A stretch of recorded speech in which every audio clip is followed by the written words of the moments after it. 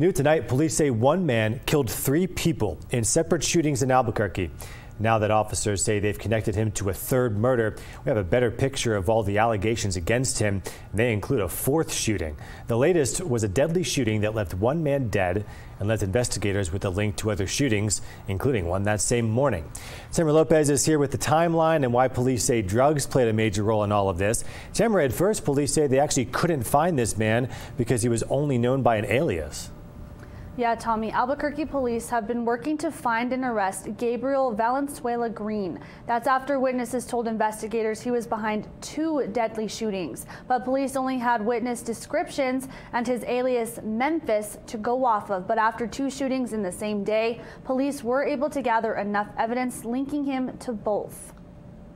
I just consider this individual a very violent individual who has been involved in situations that resorts to violence up to and including killing people. Albuquerque Police Department Chief Harold Medina is talking about Gabriel Valenzuela Green Jr., or Memphis, as he's known on the streets. On Friday, APD charged him with a 3rd murder. The victim was Dante Barnes. According to APD, Valenzuela Green shot and killed Barnes in a Twister's parking lot near Manal and University on March 13th. Earlier this month, APD spoke about the violent string of crimes investigators have tied Valenzuela Green to. Police say Valenzuela Green sold fentanyl pills at lower rates to undercut the other sellers. All 3 homicides center around the same thing, and it was drugs, and it was really robbing drug dealers and taking their lives during the process, which highlights the absolute dangerousness involved with drug dealing or carrying around large amounts of drugs or things of value,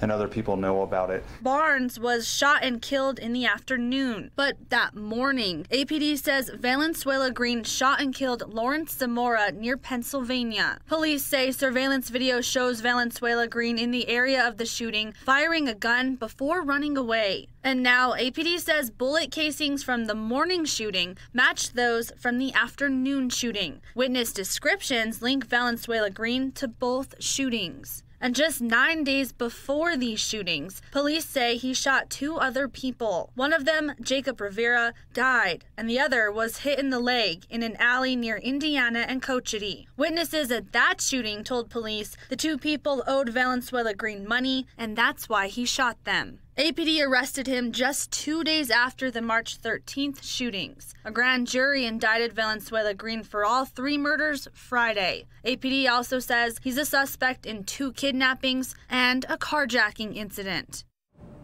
Now, Valenzuela Green is in jail tonight, but no court date has yet been scheduled for this latest murder charge. Tommy.